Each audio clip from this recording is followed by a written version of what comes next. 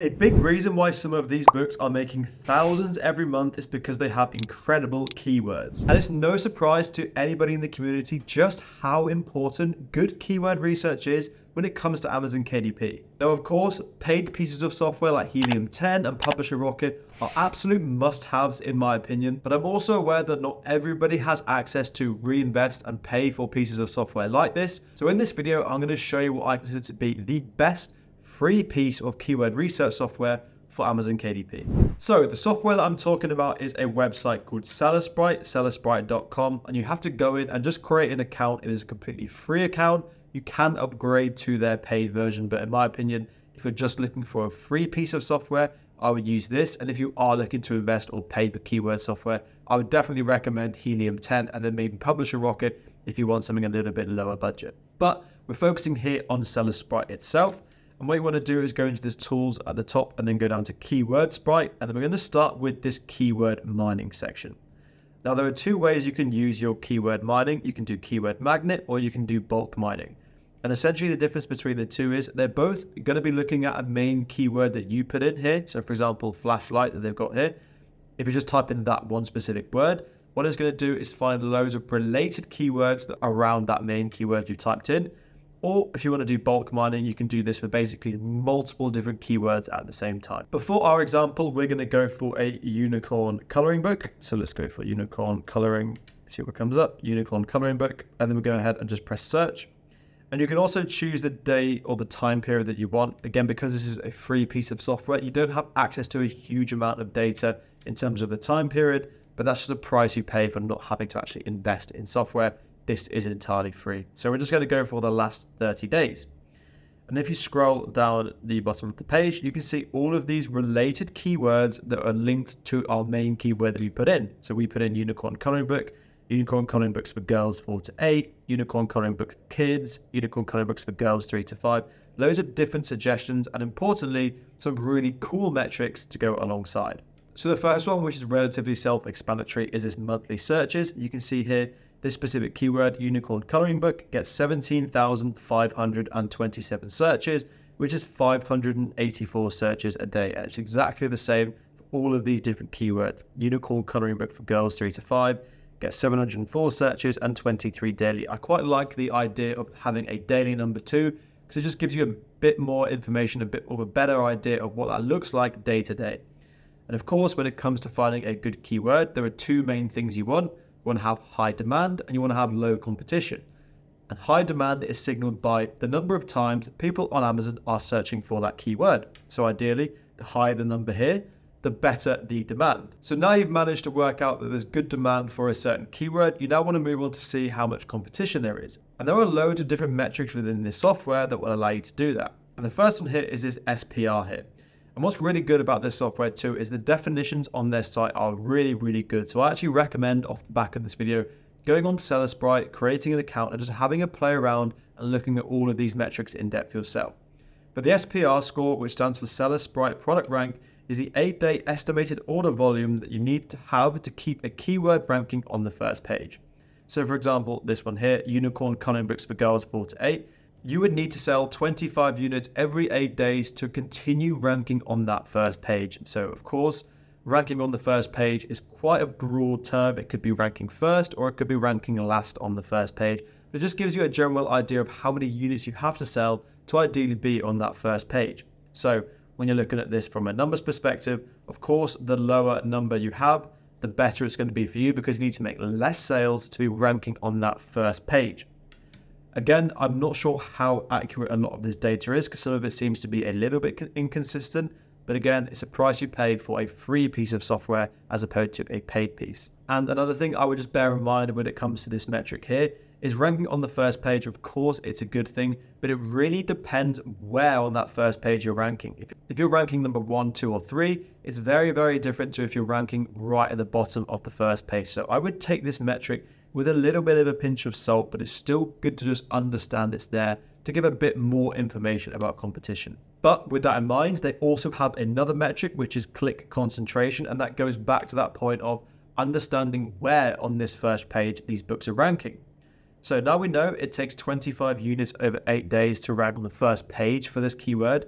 you also have this click concentration number, and that is the total proportion of clicks on the top 3 ASINs for a particular keyword. So this is 47.9%. And what this basically means is when someone types in this keyword here, 47.9% of the time, one of the top 3 books are going to be clicked. So if you're ranking on the first page here, but you're actually ranking right at the bottom, you're going to get very few clicks, which is why I don't think this metric is actually that useful. This one, on the other hand, is really useful. So of course, again, when it comes to understanding the numbers, the higher the percentage here, the more clicks are going to that top 3. So if you're ranking maybe 5th, 6th, or 7th on the first page, you ideally want this number to be as low as possible. So here, the phrase unicorn book, because it's actually a really broad term, it could be a unicorn coloring book, it could be a unicorn fiction book, unicorn activity book.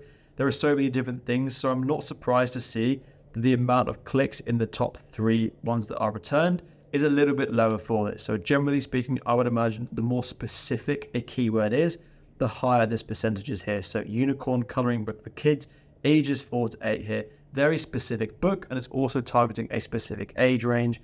And therefore, it's no surprise that the click concentration is much higher because those top 3 are going to be really relevant to that keyword. That's also a really cool metric to have too. So now we've figured out demand from the monthly searches and also the competition from those previous metrics. There is also a final metric in here that is really useful for basically combining both of those. And that is this DSR products metric.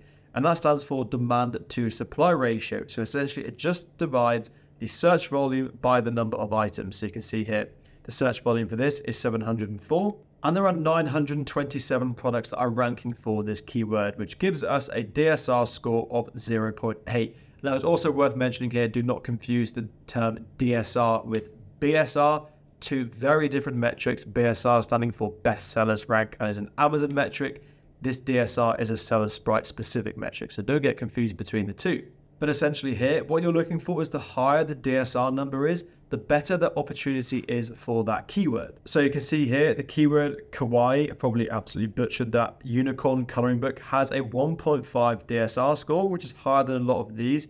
And what this basically means is there's a greater proportion of searches compared to competing products for that keyword. So higher number here is a really good sign that there is low competition but high demand for this keyword. And you can also see here for this keyword, 94.5% who search this into Amazon click on one of the top 3 spots. So if you can go in here, you can see there's not a huge amount of competition compared to the supply here. I would actually massively recommend making a kawaii unicorn coloring book, because if you can get in that top 3, you're going to be stealing up to 95% of all those people who are searching that every single month. So this is definitely a keyword that I would put in and use for my listing, if of course it is relevant to the book. And another really cool feature within the software is if you click into any of the monthly searches, you can see month on month how the search demand is changing. So for the phrase unicorn books, there actually is a downwards trend. So it's becoming a much less popular keyword that people are putting in. So maybe if you're doing some niche research too, this could also be useful, because if you're publishing in a niche that is generally demand is going down but the competition is going up, you might want to avoid something like this. But it's also important to remember that this is a free piece of keyword research software, so you are limited to the number of times you can look at this kind of data. So if I click into another keyword here, it now just says for paid users and you need to upgrade your account for that. I think I've clicked it 3, maybe 5 times, so you don't have a huge amount to play with. So just be very selective when you're doing that. Or of course, if you want to invest, you can upgrade, but I generally would recommend, if you are paying for keyword software, use Helium 10. But because it's free, you're not going to have access to all of the tools. So before I move on to the second way that you can use this piece of software, you can also see word frequency count. So when it comes to your KDP kind of keyword strategy, for me, I like to fill in my 3 backend keyword boxes with as many individual relevant keywords as possible. And this is a great way of doing it. So if I wanted to have a unicorn coloring book, you can see all of the most commonly occurring individual words for that exact keyword. So books, coloring book, kids, ages, girls, unicorn, all coming up really frequently, as you can imagine. So that's a really cool piece of information too. And everything that we've just covered in terms of all of the keywords, all of the metrics, you can filter absolutely everything down. So you can filter by minimum monthly searches of, let's just say 200, search that, and you can get all of the different keywords that have at least 200 monthly searches. So there are so many things you can do with this. I would massively recommend going in, having a play around and just getting familiar with a lot of the data, because as I've mentioned previously, the definitions they have in here are really, really good too. So another really valuable way you can use this piece of software to find keywords for your KDP books is to look at your competitors' books and see what keywords they're using. So you want to go over to the reverse ASIN section here, or if you go into tools, you can see reverse ASIN here. And then find a competitor book. So I'm going to use this unicorn coloring book here. I think actually you need to make sure they're KDP books to get the most information out of this. But you can see if a book is KDP because it will say independently published here. Go ahead and then just take the ASIN, copy that, and then just drop the ASIN into here. And then just press search. And what that's going to do is going to look at this individual book and show me all of the keywords that this book is ranking for. Now again, something I think is worth mentioning here is I don't think it includes all of the data here, because as you can see, it says there's organically 31 keywords that it's coming out with.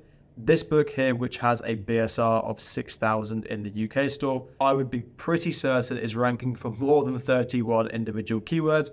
But again, it's just the price you pay for free software. It's not quite as good as the paid pieces, but it still gives you a really good bit of information. And you can also see here the number of organic searches and also the number of paid keywords. So this book currently isn't actually running ads, but if it was running ads, it would tell you here how many sponsored keywords that this book is actually showing up for. You could click into this and it would show you all of the keywords that this book is actually using ads on too, which is also really, really cool. But for this example, it only is showing for organic keywords. And again, you can go through and filter down kind of exactly how you want to. Loads of different filter options here. And very similar way we've just seen in the previous section of data, you have exactly the same metrics here, but just related keywords that this specific book is ranking for. So I'm not going to go over all of these again, because I have covered them myself in the previous section, and also you can see for yourself when you go ahead and use this software. So if you had any keywords that you wanted to use, you can click all of these individual ones here, and then just go to add to all to my list, press that, and you can create lists for each of your individual books. If you're doing keyword research for a unicorn coloring book and then one for an animal, you can have individual lists that when you go to upload it to KDP, all of your keywords and information are there. So that's a really cool thing too. So you can reverse engineer your competitors' books and see all their keywords with exactly the same metrics here. But another cool thing you can do here is actually go for this ASIN lookup button. And what this basically does is show you a bit more information about the book. Of course, some of these things are only available for the paid plan, so this is a bit annoying if you're just using this for free. You can see how the pricing changes of this book, so some better competitor analysis here. You would be able to see the monthly sales and revenue if you had the premium version, but we're not too worried about that. But what's a really cool thing you can see within here, if you just switch over to this important keyword search trends tab, it basically shows you the top keywords that are driving most of the traffic to this book. Unsurprisingly, unicorn coloring book is the one that drives most of the traffic. It's the highest line here. Monthly searches at one point got to 33,000 every single month. But you can also see the other keywords that are driving this book forward. So one thing that's really interesting here is this My Little Pony coloring book is one of the top performing keywords, but it actually isn't a keyword that I would personally have thought of if I'm making this book. It's a unicorn coloring book, it's not a My Little Pony book, but actually it's worth remembering that the kind of audience that likes unicorns and this kind of age range and this kind of, I'm assuming vast majority are going to be girls, are also going to be interested in My Little Ponies. That's potentially a good keyword that you can use. Definitely wouldn't include it in any title and subtitle, because I would imagine My Little Pony is quite heavily trademarked and copyrighted, but it's really interesting to see that that's a keyword that is driving a lot of the sales. So that's how you can use this important keyword search trends too. And another thing worth mentioning here, a unicorn coloring books for girls 4 to 8 is also a really popular keyword and driving a lot of traffic to this book. If I was to be making a unicorn coloring book here, based on this information, I would make sure I'm not just making it for kids. I would make it specifically for girls. I would also make it for girls ages 4 to 8. I'm not interested in making this book for girls aged 8 to 12 or 12 plus. We just want to be specifically focused on creating this unicorn coloring book for girls 4 to 8, because that's where the vast majority of this traffic is coming from. And a really good way of seeing that is in this important keyword search trend. So with this software, there are so many different things that you can do. I actually recommend, as I've said, going in here and having a play around, because there's loads of things that you can do. Another one is this ads insights. You can just press into this. for this exact product, it will show you how many times they ran ads and how many search terms they were ranking for using paid ads. As I've just shown you in the previous example, this is currently at the time of recording, not running any ads.